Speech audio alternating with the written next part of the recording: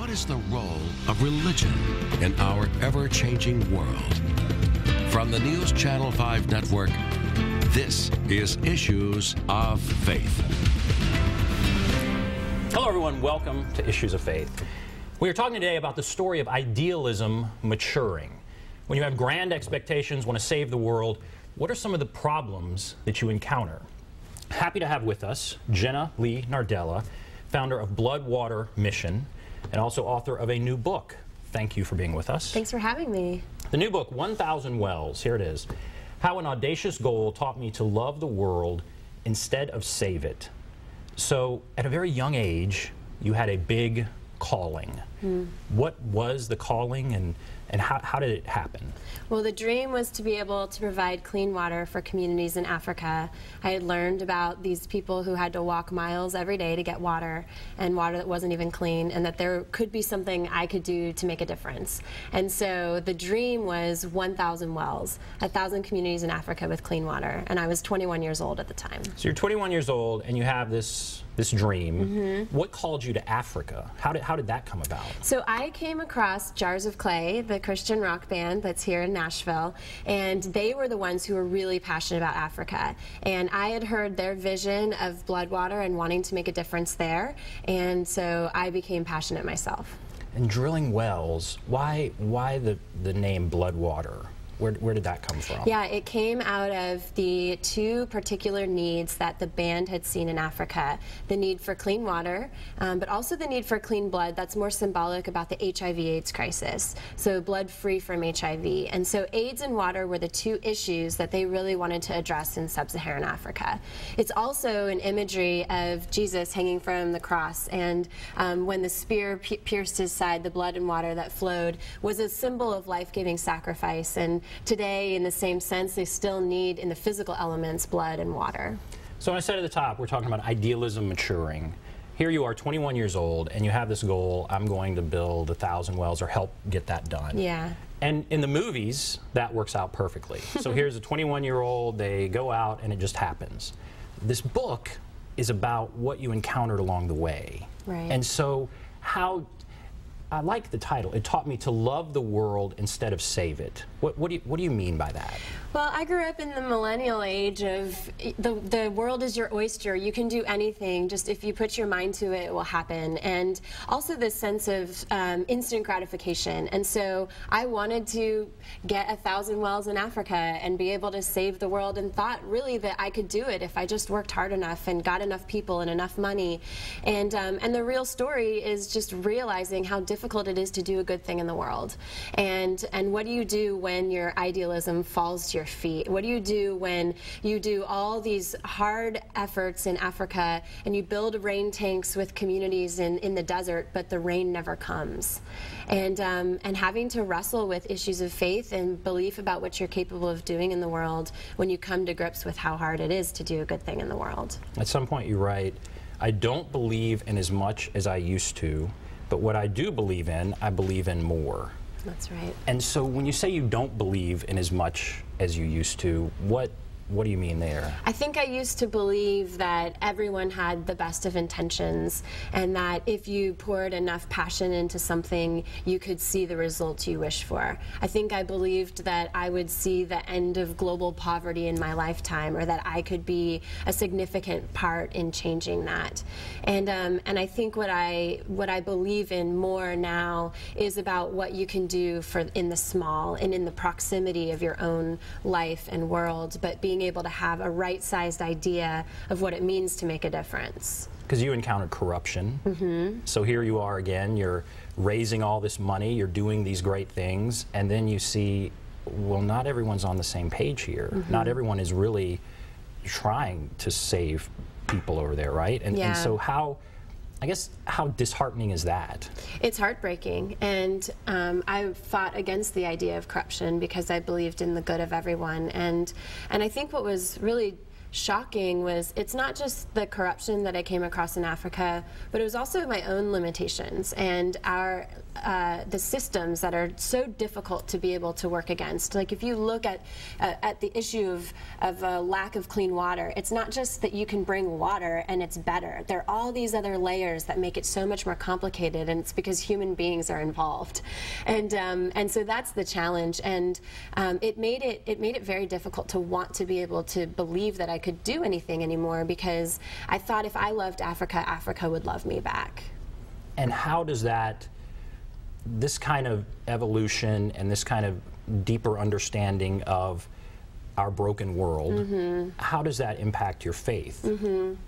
Yeah, my priest, Becca, talks a lot about choosing to love the world instead of saving it, and that's where I think she gave me the language that really helped me understand that the world isn't ours to save, but it is ours to love, and we can do that because we have been given so much love in our own lives that we can offer that to others. And you talk about your worldview, and I've asked this question before. I mean, you go to Africa, and you see people over there that are dying because they can't afford a mosquito net. Yeah. You write that. Yeah. You know, mothers lose babies because they can't afford a mosquito net. 1 billion people in the world live on $1 a day or less. Right. And then you come here, and it's so different. And again, as a young person, that's a rude, harsh awakening. Yeah. And I guess, how does that, because there's some who say, how can God let that happen? Right. And so their faith is harmed. That question, they can't get past it. Yeah. And so when someone asks you that question, or when you dealt with it, what do you say? I had so much anger and I had so much cynicism when I had to go back and forth from a world of plenty and a world of want or scarcity.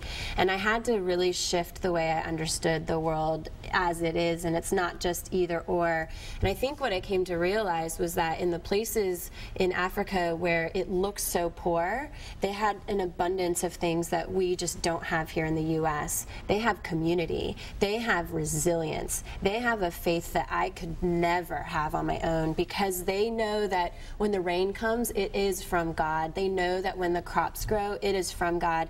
And we think that we are the ones who make these things happen, or that we've earned it or deserved it. And so oftentimes I've learned that as I've come back to the U.S., I feel more pity for us and for the poverty that we have more in our souls than we do maybe in the luxuries that we live in. So it did not harm your faith. I mean, it did make you angry, but you were still able to come away with a sense of God is in control. Yeah. It's a different sort of thing, though. Yeah, it's not a clean and pretty faith. It's one that is wrecked by the mystery and the brokenness. And I can't keep it in a box, and it's not something, especially if you come to know the world and all its doubt and darkness, and you have to try to love it still. It is so hard.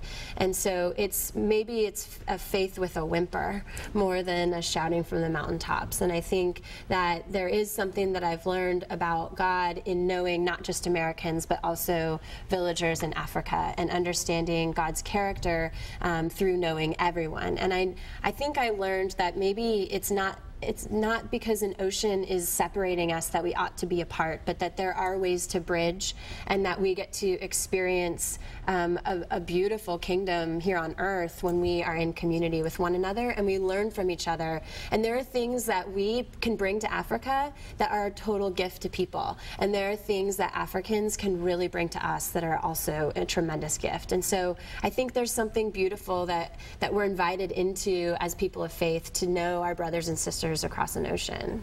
There's a chapter in here called No Promises, and you talk about how you have to get up, you're there in Africa, you have to speak in front of a group of people, and you're warned about something.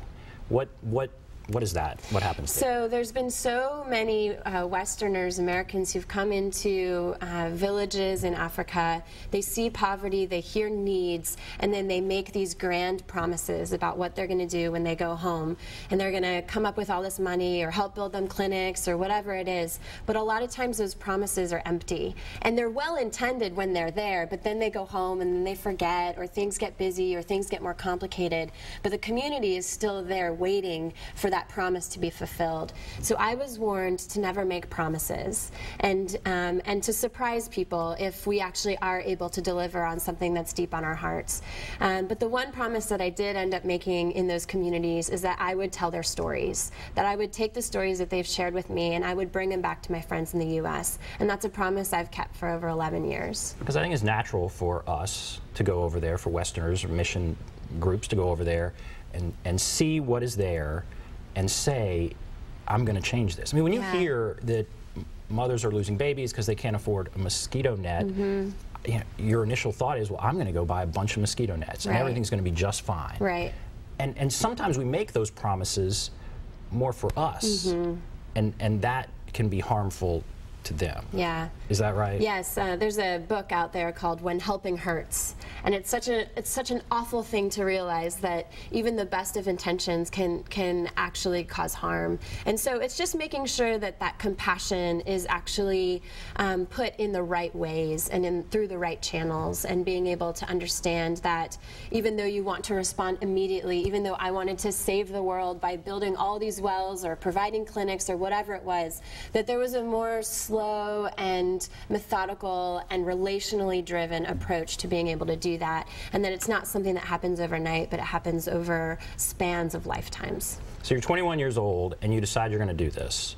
How long does it take, and where are you now? I mean, what happens? Yeah, I mean, for us, it was that I partnered with a band, with Jars of Clay at 21, and we founded a nonprofit organization. We're based here in Nashville. We have 15 people on staff. We've provided water for more than 1 million people over the last 10 years. It's been amazing. We have HIV clinics in areas where most people have ignored. It's very, very marginalized, difficult places to be.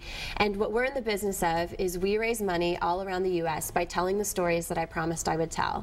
And then with that money, we partner with African organizations that are doing great work, small groups, they're nonprofits, they're leaders that are already in their community doing great work, and we provide grants and capacity building and support to helping them do the work that they ought to be doing. So they get to be the heroes of their own story, and we get to come alongside and celebrate with them. All right, we're going to take a break, and then we're going to come back and talk more about how this can impact all of us. I mean, how all of us can get involved, and what this story, how it can relate to all of us. So we'll take a break, be back right after this.